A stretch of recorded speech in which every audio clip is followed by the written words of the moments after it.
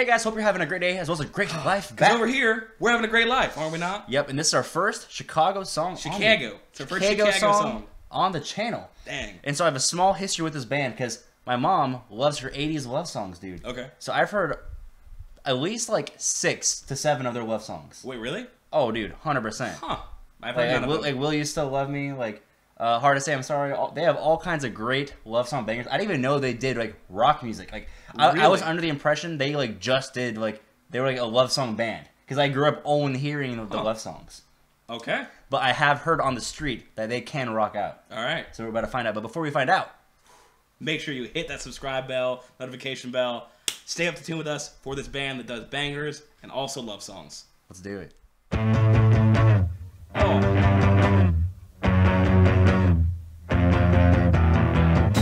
Alright, hold on. Dude. That shit.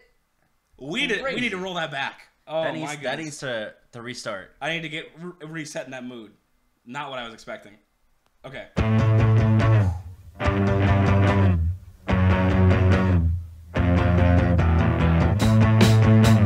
Oh. That kick. Ah. Oh my goodness.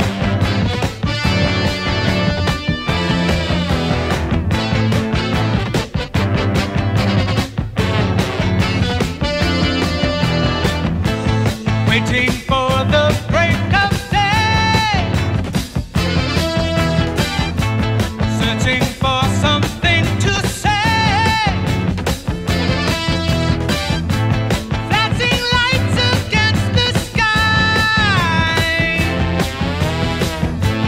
giving up, I close my eyes, sitting cross-legged on the floor. 25 or 6 to 4.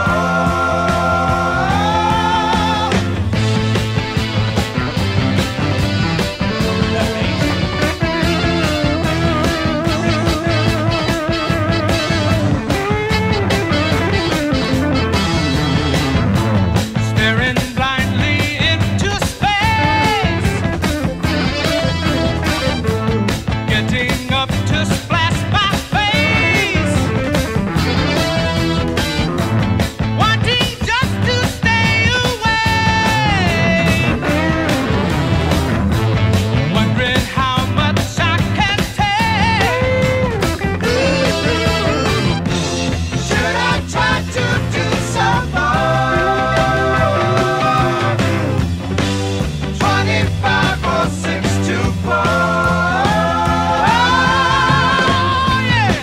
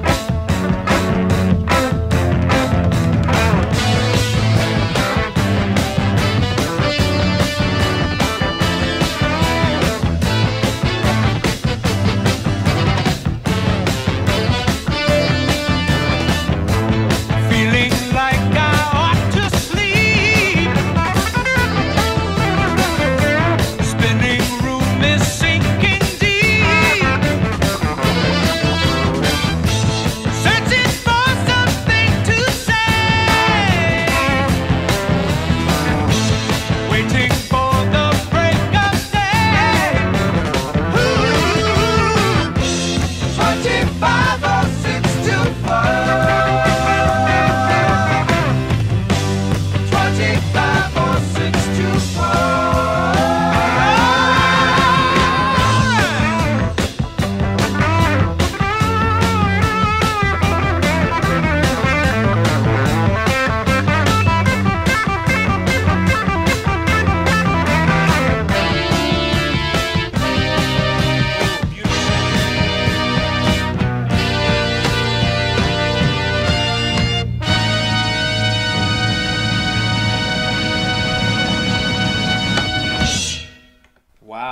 Wow.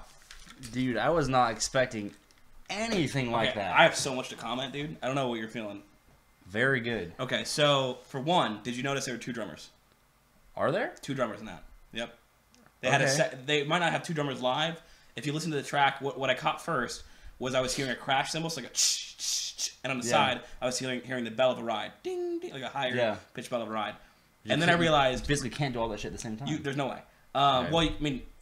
What he's playing, he wouldn't be doing all that. Okay. But then I noticed that all of his fills, like if you listen again, tucked to the right side for anybody that's listening with headphones, which you should be, because it's the way to do this. You're part of the group, you're part of the squad. We gotta make sure we hit this right.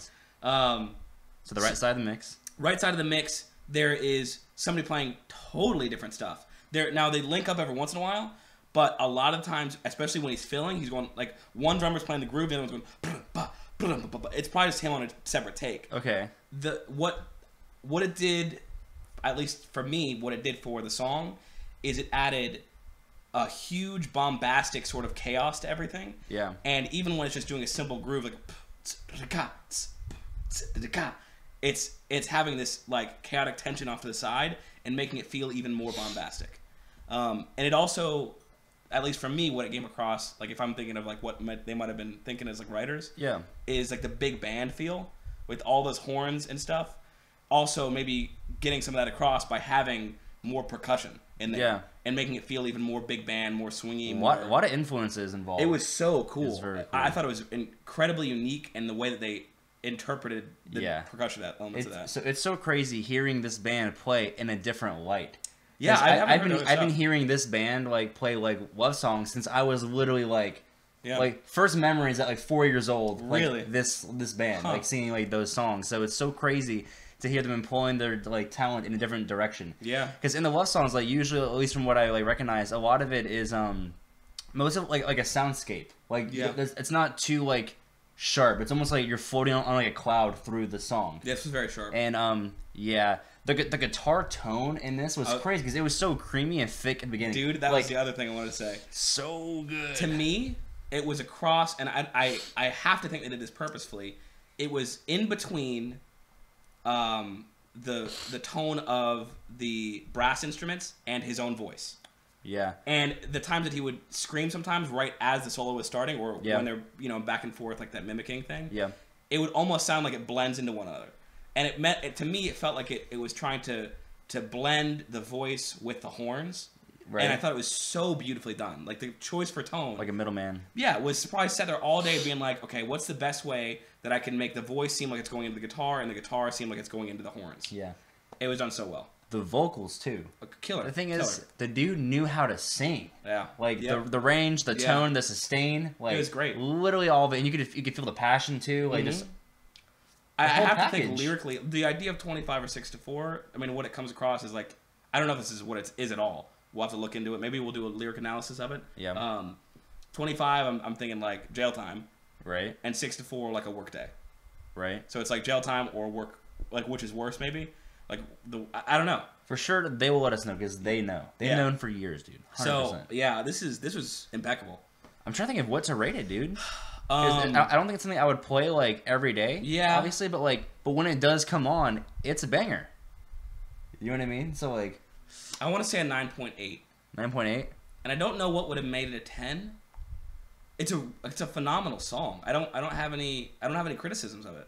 I'm gonna give it a 9.9 only because like that nostalgia definitely adds that 0.1 factor. Yeah, I'm trying to think of why I wouldn't give it a 10. I really don't have a reason. It just maybe is my personal preference, like the enjoyment that I got out of it. Yeah, but a 9.8 is definitely still like up there. It's just it's so hard to explain like a 0.2 deficit of a 10. Usually, I mean, for people that know on the channel, when I hear a song that I love, I try to I try to find something maybe negative that could have been a little better on it. Like, how could it have maybe been a little in terms more of your preference? Yeah. Yeah, and if it's a song that I'm not super into, I try to find something that is really redeemable in it.